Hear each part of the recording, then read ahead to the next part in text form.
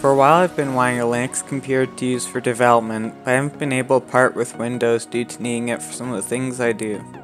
I was thinking about how I could make the switch when I realized this was the perfect chance to use some hardware from laptops where their screen hinges had broken, but the hardware inside was perfectly fine.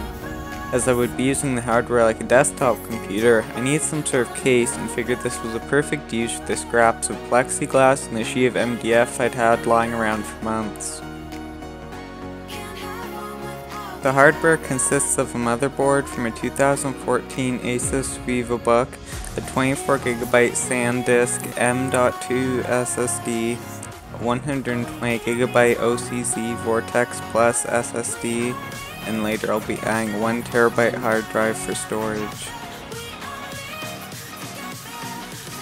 For the operating system, I'll be using Ubuntu 16 installed via the minimal install ISO in expert mode. This means I can highly customize it and make sure nothing extra is installed.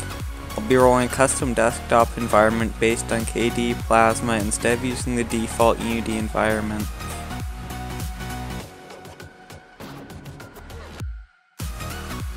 To start the build, I cut a piece of MDF a bit bigger than the components using my jigsaw.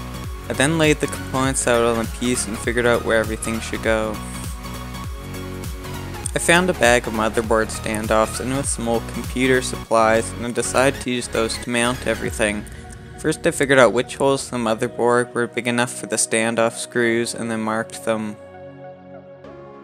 To add the standoffs, I drilled holes about the same size as the standoffs so I could screw them into the MDF. To make sure they stayed in place, I added superglue to the holes and tightened them down really good with pliers.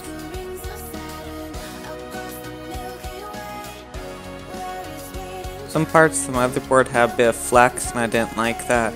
To fix that, I glued some scraps of MDF under different parts of the motherboard until it was pretty solid and I was happy with it. I need to add some kind of frame to the backplane I made for the motherboard, both to hold it upright and to provide structure to the case. I've had two long flat pieces of aluminum lying around for a few months. After measuring it, I found that it was the perfect length to make two rectangles to use for supports. I measured out the first piece of aluminium I needed and heated the back of the bend with a torch. I heat it because aluminum can crack and break really easily when bending it, and since it was really cold in the garage I wanted to take no chances. After heating it, I started the bend with some pliers, and then to provide a better grip I used a clamp to bend the rest. This was repeated 8 times until I had 2 aluminum rectangles. I fastened the aluminum support pieces to the motherboard backplane using some nuts and bolts. I wanted to put Loctite in the bolts, but I wasn't able to find my bottle of it, so I just tightened them really hard.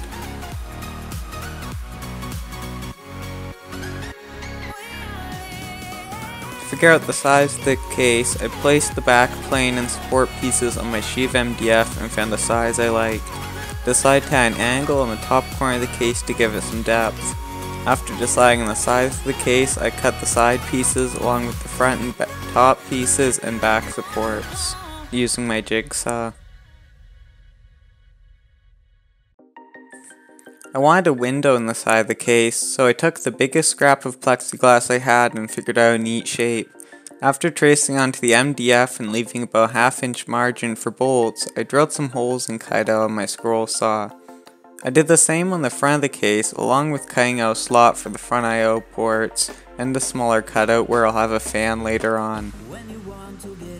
This probably would have been easier to cut out using the jigsaw, but I wanted really fine, careful straight edges, which I couldn't achieve very well with my jigsaw blade.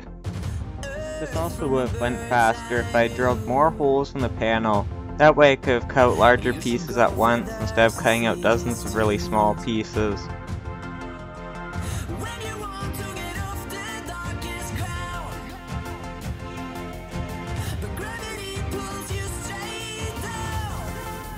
I did the same on the front of the case, along with cutting out a slot for the front I/O ports and a smaller cutout where I'll have a small fan later on.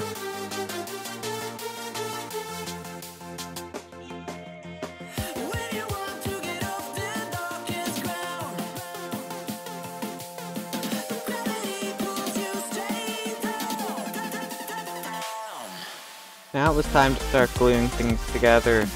I started gluing the front panel on, but then after I had it all glued on, I realized I hadn't drilled the mounting holes for the front window.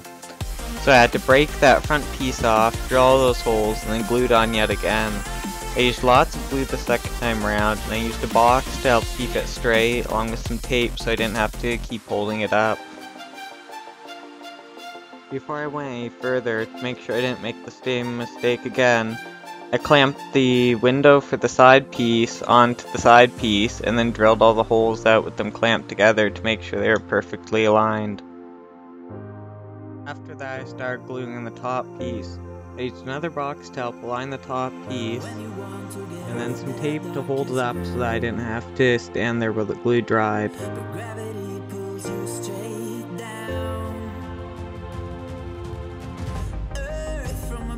My cut wasn't perfectly smooth, so there was a little bit of a gap, which I filled using some wood filler.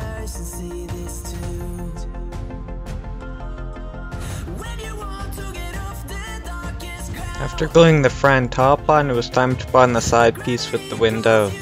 I removed all the tape holding up the other pieces, made sure that it was all aligned, and then found out the top piece wasn't quite at a right angle with the base. After a bunch of flexing and nudging, I eventually got it fairly square, and then glued everything down. Put some heavy stuff on top to hold it all down to make while the glue dried to make sure it was a tight connection. Because there was nothing supporting the backside of the case, I had a little bit of flex. So I glued a couple pieces in there, and then also glued the piece in the front that would fill in the little chamfer I put on the front corner. I had some wood fill around the piece on the front chamfer, and then sanded everything down so that all the edges were as flush as I could get them with hand sanding. After that, I coated the entire case in shellac. I gave it 2 to 3 coats. I probably should have done a couple more. The idea is that the shellac kind of saturates the wood so that the paint sticks better. The reason I should have given it a couple more coats is because the first coat of paint, once it started to dry, it kind of started to soak into the MDF, and then it started cracking. So I had to leave it to dry overnight and then give it a couple more coats in the morning to cover up those cracks. I painted the entire case in a high gloss latex based white paint. In the end, the paint went on pretty well with the brush, and I was pretty happy with how smooth and glossy it was when it had fully dried. After leaving the paint to dry for a couple hours, I started drilling the holes in the plexiglass panels to mount them to the front and side of the case. Off camera, I cut another piece of plexiglass, drilled some holes through it, and painted it black. This is going to go over the fan hole until I can get some wire mesh and a fan to go there instead. Because of the way I have the motherboard oriented, the power button is on the bottom side, so I need to make a new one. To do this, I soldered a couple wires onto the pins of the original power button, testing with the multimeter to make sure I was soldering on the right ones. Later on, I added a button onto the end and then just left it hanging out of the back of the case so I could press the button whenever I wanted to turn it on. After that, I brought it over to my desk and plugged everything in just to test to make sure the button worked before I put the whole case together. And as you can see, after pressing the button, it took a few seconds to start up and then boot into Linux.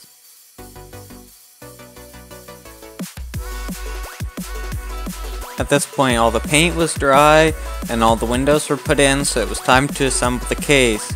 This simply consisted of unplugging everything, standing the back plane in the frame up on its end, and then sliding the case on top.